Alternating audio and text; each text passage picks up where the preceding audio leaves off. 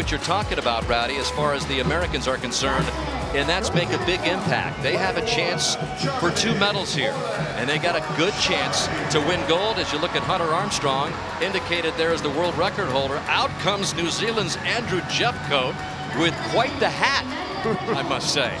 He's out there in lane 8, swimming for New Zealand, the national record holder for his country. There is Thomas Chacon. Gold in the 50 fly and silver in the 100 back for Italy here. But this is his final swim of the meet, because the Italians surprisingly did not final in the medley relay later. They were going to defend their title. There is Greece's Apostolos Christou, 5th last year in the 50 and the 100 back. Christou swimming in lane 2. Out comes Severi Masuk, 18-year-old from Poland. Bronze last year. He's the youngest in the field, and it's been 16 years since Poland has had a world champion.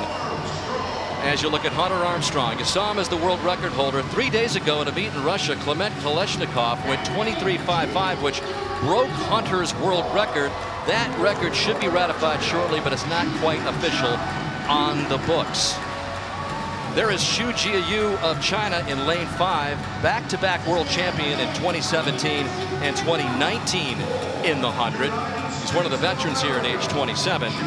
And there is Justin Rest, the defending champion, but not without drama.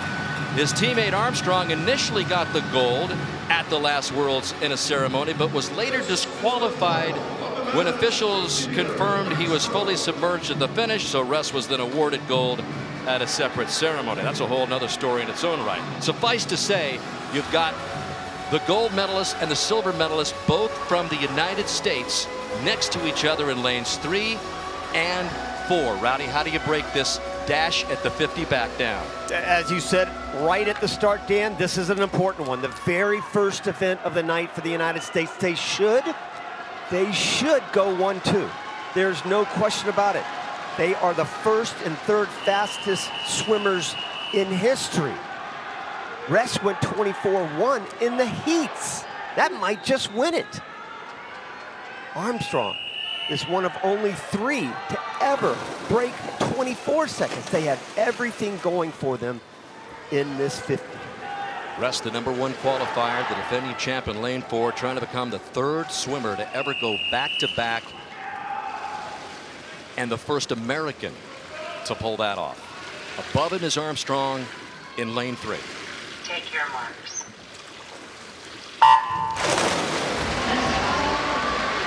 Better start there. Much better reaction for Rest and Armstrong. That's exactly what Rest needed. 0.59. I thought if he was under 0.60, he may have a chance.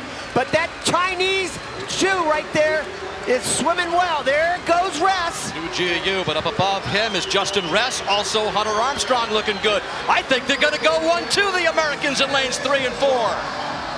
And they do. Armstrong with the gold. Rest with the silver. What a start to this final night for the American swimmers. Exactly what the doctor ordered.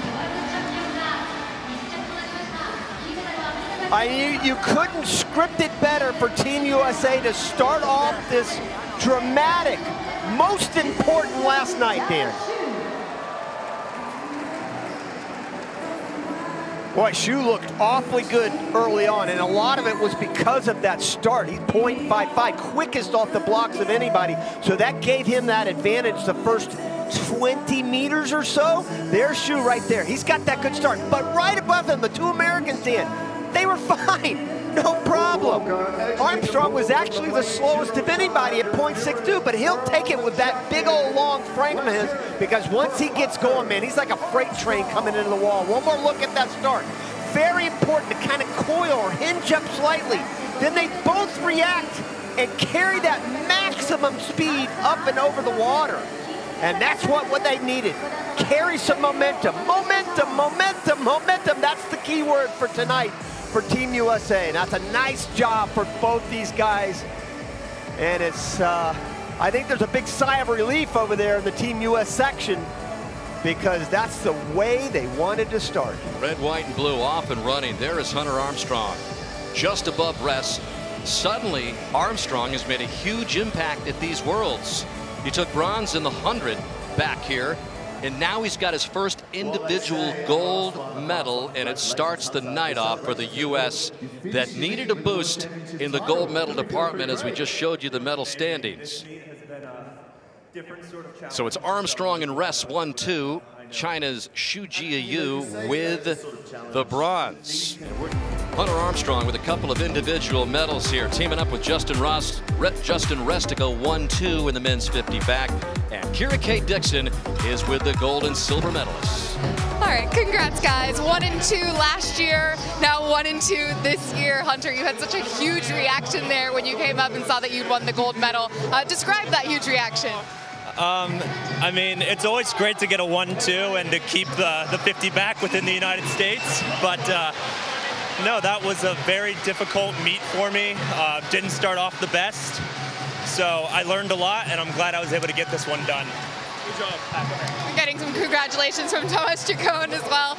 Justin, for you, this is a long meet. You were able to race on the first day in a relay, and you had to wait all week to get to race again. What is it like managing such a long meet like that in between races? I mean, I work all year on being able to race under any circumstance, ready to get up at any time of the week. So it's really just about staying strong mentally, having fun, staying relaxed, not working yourself up too much about it.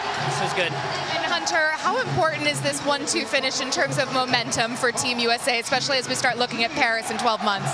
It is tremendous momentum for Paris. I mean, we definitely build throughout the meet. I think that's something USA does really well, is we start off strong and we finish stronger. So yeah, I'm really looking forward to Paris.